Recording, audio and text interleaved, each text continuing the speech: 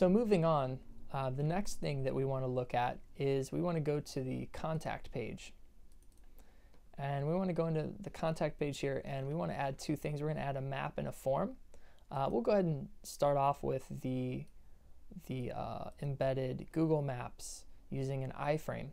So I'm going to go inside here where it says in between, map and end map. On my code, it is on line 24 here. Should be for yours as well. And first thing I want to do is go off to Google and grab a map. So I can go to maps.google.com, and let's type in the address of our company. It could be anywhere. Let's say, we'll say Hoboken. How about that? Hoboken, New Jersey.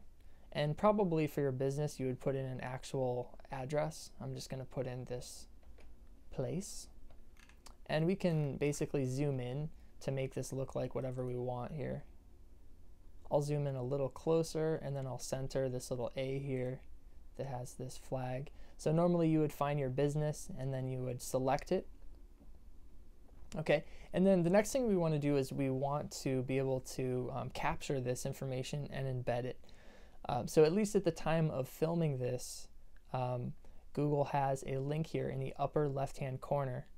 And if you click that link, the first thing it does is it tries to give you a URL link you can link to on the top here. If you look down here in the bottom section, it says paste HTML to embed in a website, and they give you an iframe here. If you'd like to customize it and adjust the settings of this iframe, your best bet is to click this link here that says customize and preview embedded map. And that'll pop up a little window like this. And you can see here that you can select small, medium, large, or you can put in a specific custom width and height.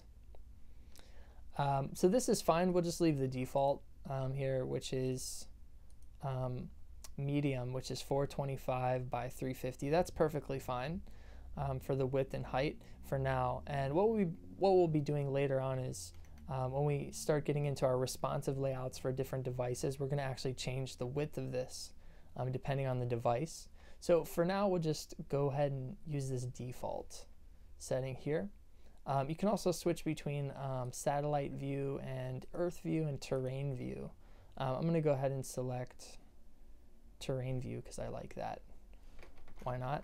And then if we come down here, you can see there's code that you can copy and paste down in this section here. So I can highlight all of this. It's quite a lot actually. All this code all the way from here up to here. And then I'll copy it. I'll do Command C on Mac to copy, or Control C on Windows.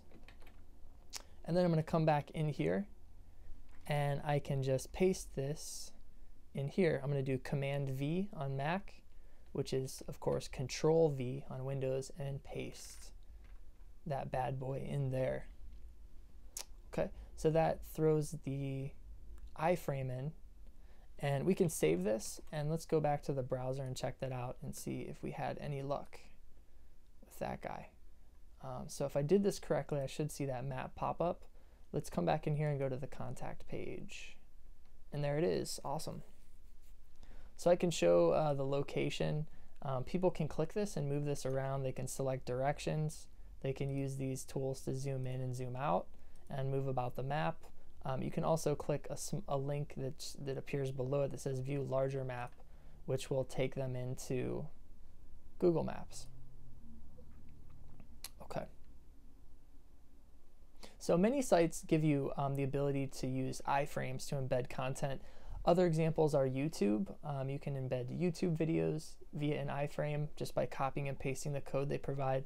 Vimeo as well is another good site for grabbing the video content and pasting it into your site.